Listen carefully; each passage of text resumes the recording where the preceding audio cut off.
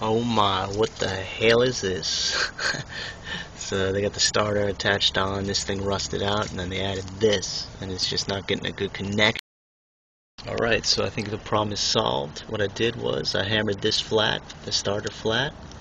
I got two washers on there, as you can see, and I put the bolt here. The square bolt fits in there better than on the washer part. And I'm going to tighten this up, and it's ghetto fabulous. Alright, we got it. It's nice and tight now, as you can see. Starter right on there. I guess I could cut this off. Maybe I'll leave it on there for show and tell.